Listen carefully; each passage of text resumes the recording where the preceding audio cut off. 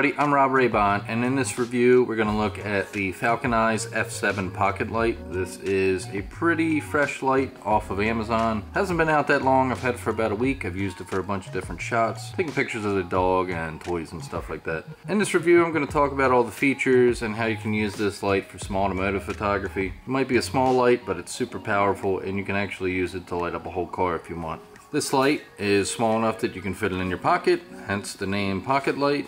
And it's USB chargeable, so you don't have to buy any kind of extra batteries, any of those like Sony batteries that are big like small bricks. And this thing does so many things very well. So let's get into it. This light even has a special feature that I haven't really seen on any other lights, but now that I know about it, I want it on every piece of gear that I have, and that's that this thing has a magnet. It's not the strongest magnet in the world, but this thing will hold the light up and hold it pretty secure. I wouldn't drive around doing 100 miles an hour or anything with this. If you want to use a car as a light stand, you can do that now with this light.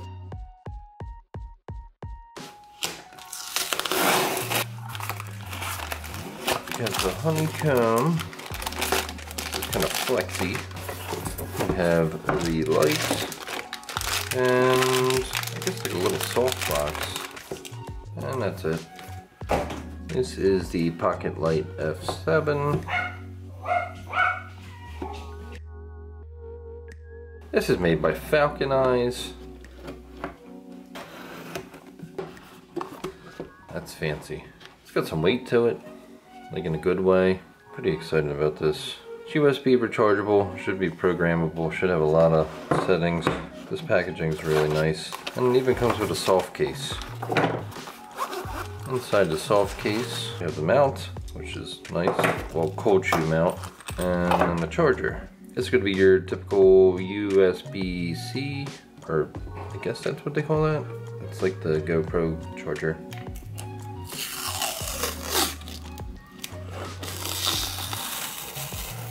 Oh, that's a good feeling. If you want to buy one of these from Amazon.com, the link is in the description below. So the operation of this light is really intuitive. It's got one on-off button, which also goes through the different settings. It has 3 modes, which is your normal light, your RGB light, and then your scene modes. So once you're in the normal mode, you can control brightness with this wheel, or you can control your color temp by flicking this one down or up.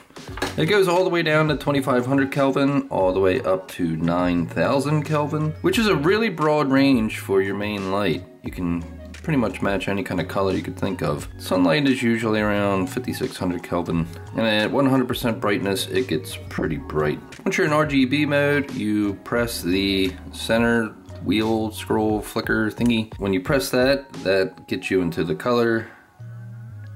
It's 360 degrees of color wheel, and then you can tap this again. That puts you in saturation if you want to desaturate the color, and then the third wheel will give you brightness. The RGB goes pretty bright also. Be neat for all those like vaporwave effects and stuff.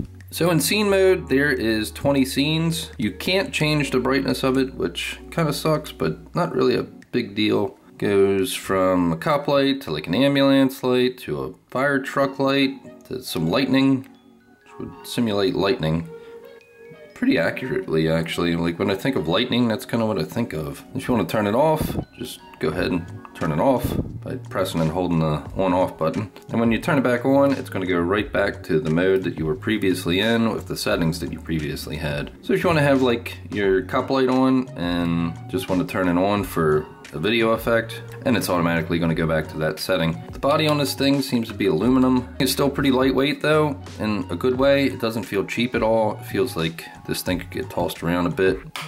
The front screen's kind of a hard plastic. The back might be plastic, I don't know, but the body seems to be aluminum. So I bet this thing's pretty durable. I wouldn't feel too bad about dropping this thing. And the finish seems like it's powder coated maybe. Seems tough. You can just feel the thickness to it. Speaking of thickness and size, you can see my busted iPhone. This is an iPhone 8 Plus. It's about the same size as this. Definitely thicker than an iPhone, but it's still compact. You can throw this in your pocket and not really be too obstructed. Comes with a nice case. The case has a nice little holder pouch right here. I guess you could put your charger cable in there. You get the cold shoe mount, which seems to be well made.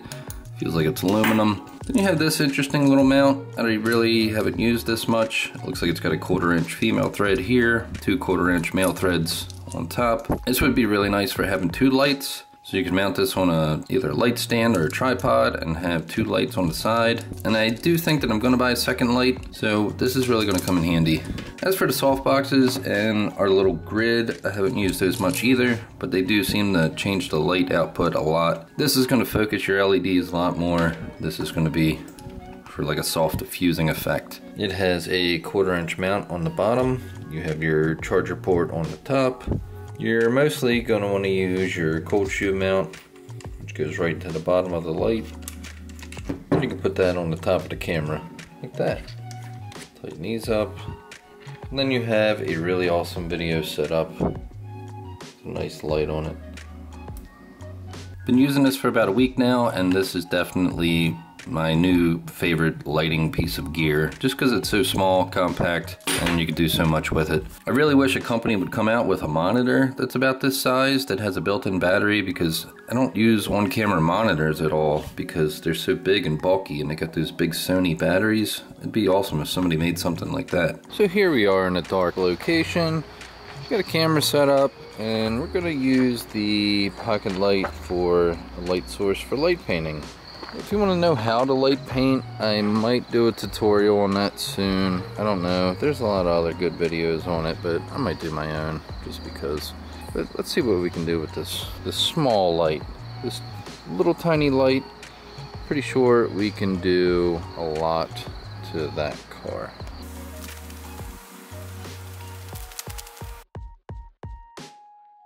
For a good example of how bright this light is, this is 1/30th of a second at 2.8 at ISO 2500. This is about what my eye sees. The Skyline headlights are pretty dim. With the Pockelite at 100% at 5600 Kelvin, we have this. As you can see, it lights up everything. This little Pockelite. It's the only light source, and it's that bright. On this next shot, I think I'm gonna use a scene mode and try to give it more of a like strobe effect, just to see what happens. Let's do another scene just to see what kind of effect we can get going on. I think I'm gonna do one of these weird, wacky, like scene 20 things. Flashes really fast.